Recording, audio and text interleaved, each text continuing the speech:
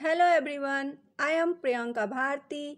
In this video, we will learn pin description in detail. Here I have explained the purpose of each pin of the 8051 microcontroller and also their functions. This video focused on input-output ports of the 8051 microcontroller. The four ports of the 8051 P0, P1, P2 and P3 each use 8 pins, making them 8-bit ports. These ports can be used for input or output. Port 0 can be used for either address or data. Port 3 can be used to provide interrupt and serial communication. All the ports are being explained with the help of an example. We will learn how to read pin number of any IC. We will also learn how to remember all pins. This is the pin diagram of 8051 microcontroller. 8051 microcontroller has 40 pins that are dedicated to various functions such as input, output, read, write, address, data and interrupts. It is 40-pin chip. From figure 1, out of 40 pins, a total of 32 pins are set aside for the four ports P0, P1, P2 and P3, where each port takes 8 pins. There are 8 pins left. These pins are VCC, ground, crystal oscillator 1, crystal oscillator 2, reset, external access, program store enable, address latch enable. 6 pins namely VCC, ground, crystal oscillator 1, crystal oscillator 2, reset, external access are used by all members of the 8051 and 8031 families. 2 pins namely program store enable and address latch enable are used mainly in 8031 based systems. We first describe the functions of each pin and then all 4 ports. Before this, let us learn how to read pin number of any IC. Whenever we are going to read the pin number, keep this notch to the top and dot to the left. To read the pin number, we should start the left top will be represented by 1 and it goes down, that is 1 to 20. Here it ends with 20 because 8051 microcontroller has 40 pin. 20 on the left side and 20 on the right side. 21 has to be started from the lower right bottom to the top. It increases from lower right bottom to the top, that is 21 to 40. It ends with 40. In the right top corner, we will have the final pin number 40. Here we can see the left top will be the pin number 1, left bottom will be the pin number 21, right top will be the pin number 40 and right bottom will be the pin number 21. This is how we are going to read the pin number in 8051 microcontroller. Now, how to remember the ports? See the direction of arrow. This is port 0. This is port 1. This is port 2. And this is port 3. This is supply pins and this is memory access. Pin number 40 is plus VCC. Pin number 40 provides supply voltage to the chip. The voltage source is plus 5 volt. Pin number 20 is ground pin. Microcontroller works with voltage of plus 5 volt with reference to ground or with respect to ground. Now come to memory access. There are 3 pins: external access, address latch enable, and program store enable. First one is external access. It is pin number 31. It stands for external access. It is an input pin and must be connected to either VCC or ground. Second pin is address latch enable. It is pin number 30. It is an output pin and is active high. It is used for demultiplexing the address and data. Third pin is program store enable. It is an output pin. It is pin number 29. This is external clock. There are 2 crystal oscillators connected with 8051 microcontroller. It is quartz crystal oscillator which is connected with pin number 19 as XTAL1 and pin number 18 as XTAL2. Here XTAL stands for external crystal. The 8051 microcontroller has an on-chip oscillator, but it requires an external clock to run it. That means with the help of both pins, we connect external crystal oscillator in 8051 microcontroller. This external crystal will generate external clock signal. This clock signal is used to synchronize all the components of 8051 microcontroller. Clock frequency is 11.0592 MHz. This is the diagram showing XTAL connection to 8051 microcontroller.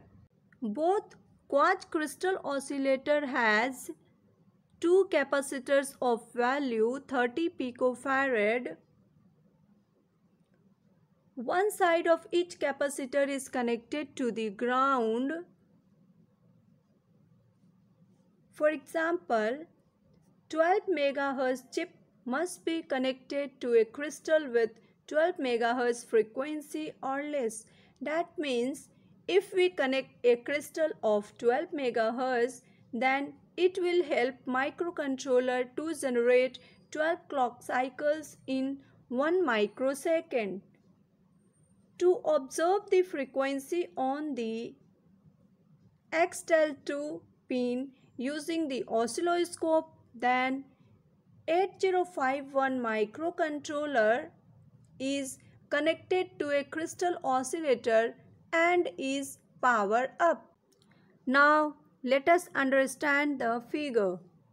Here 2 pins are XTAL2 and XTAL1, to which crystal oscillators are connected.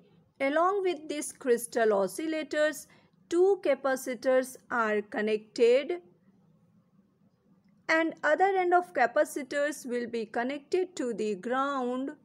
Now this capacitor will be giving 30 picofarad of AC input, that is in transient response, and then this oscillator will work with the help of this transient response. In this way, we are giving the clock signal to the microcontroller.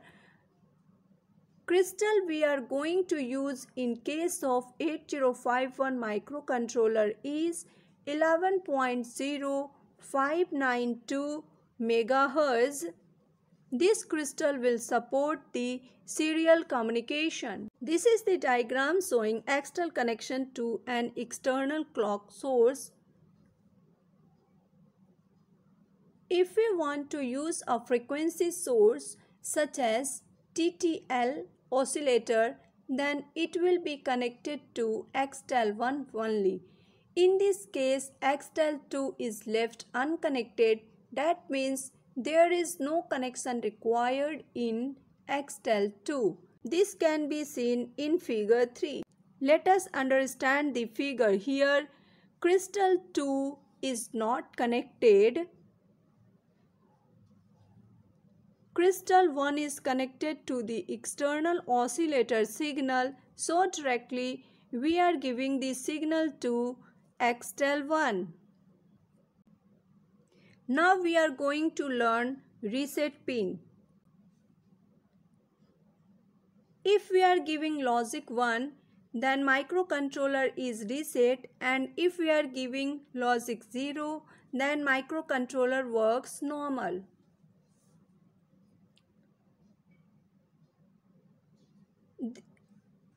Pin number 9 is the reset pin. It is the pin mainly used for resetting the controller. It is an input and is active high. The high pulse must be high at least 2 machine cycles. That is, to reset, a minimum duration of 2 machine cycle is required, or we can say the high pulse must be high for a minimum of 2 machine cycles before it is allowed to go low.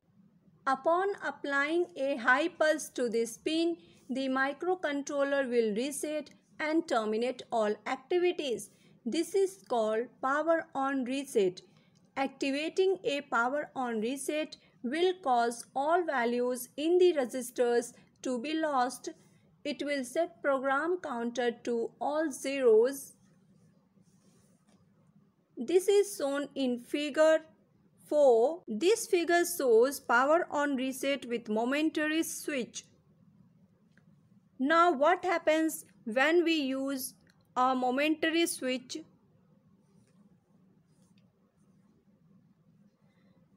When the power is turned on, the circuit holds the reset pin high for an amount of time that depends on the capacitor value and the rate at which it charges.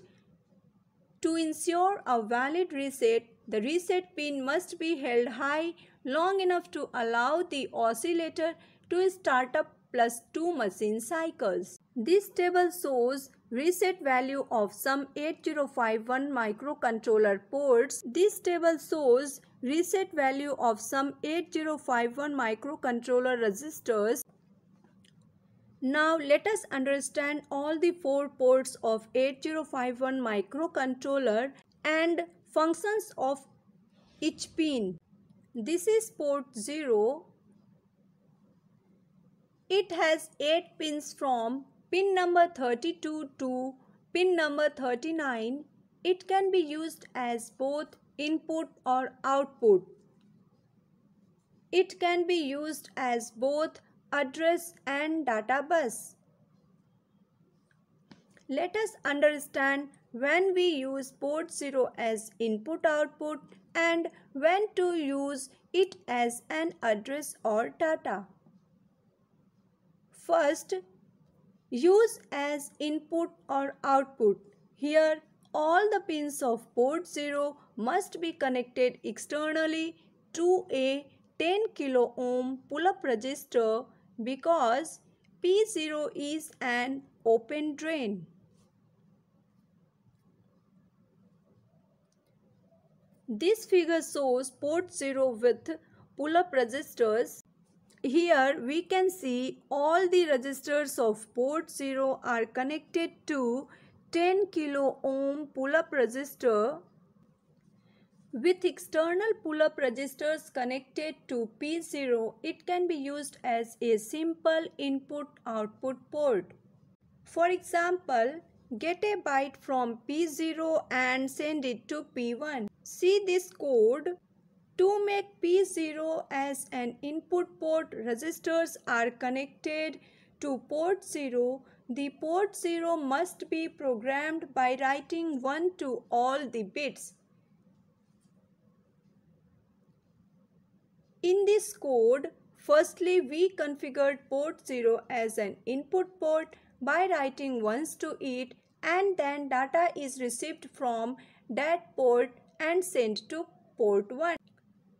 Second one is used as an address or data. When ALE is 0, it provides data D0 to D7, and when ALE is 1, it provides address A0 to A7. To use port 0 as an address or data, it must be connected with external memory. Now come to port 1. It has total 8 pins from pin number 1 to pin number 7. It can be used as input or output. It has pull-up resistors internally. If we reset, then it can be used as an input port. As an input port, if we reset, then it can be used as an input port. For example, toggle all bits of port 1 continuously. See this code. As an output port, if we are using port 1 as an output port and we again want it to make an input port, then it must be programmed as such by writing 1 to all its bits. For example, see this code. In this code, port 1 is configured first as an input port by writing 1s to it, then data is received from that port and saved in resistor 7, resistor 6 and resistor 5. Now come to port 2. It has 8 pins from pin number 21 to pin number 28. It has dual function. These pins are bidirectional and bit addressable. It has internal pull-up resistors. It can be used as both input or output. It can be also used as an address bus. Now let us learn when to use as an input or output and when to use as an address bus. First one is as an input or output. It is used as simple input-output with no external memory connection. Upon reset, it can be used as an input port. To make it as an input port, it must be programmed as such by writing 1 to all its bits. For example, get a byte from P2 and send it to P1. See this code. In this code, port 2 is configured first as an input port by writing 1s to it. Then data is received from that port and is sent to port 1 continuously. Second one is as an address bus. When external memory is interfaced, then it is used as the higher order address byte. Now let us learn last port, that is port 3 of 8051 microcontroller. It has 8 pins from pin number 10 through pin number 17. These pins are bidirectional and bit addressable. It has dual function. It can be used as an input-output port. It has some additional functions. Now let us learn when to use as an input-output and what are other functions of port 3. First one is as an input port. Upon reset, it can be used as an input port. Let us learn some additional functions of port 3 pins. First one is read data. It is pin number 10. It is used to receive data for serial communication. Second one is transmit data. It is pin number 11. It is used to transmit data for serial communication. Third one is external hardware interrupt 0 and external hardware interrupt 1. External hardware interrupt 0 is connected to pin number 12 and pin number 13 is external hardware interrupt 1. Fourth one is timer 0 and timer 1. Timer 0 is connected to pin number 14 and timer 1 is connected to pin number 15. They can be connected with 16-bit timer or counter. Fifth one is write. It is connected to pin number 16. It is used for writing data to the external memory. Sixth one is read. It is connected to pin number 17. It is used for reading data from external memory. Now you clearly understand all the 4 ports of 8051 microcontroller and also all the pins of 8051 microcontroller. All 4 ports of 8051 are used as input or output, but port 0, port 2 and port 3 have dual function. Port 0 is used as address or data. Port 2 is used as only address bus. Port 3 has multiple functions. In next video, we will learn architecture of 8051 microcontroller in detail. Thank you.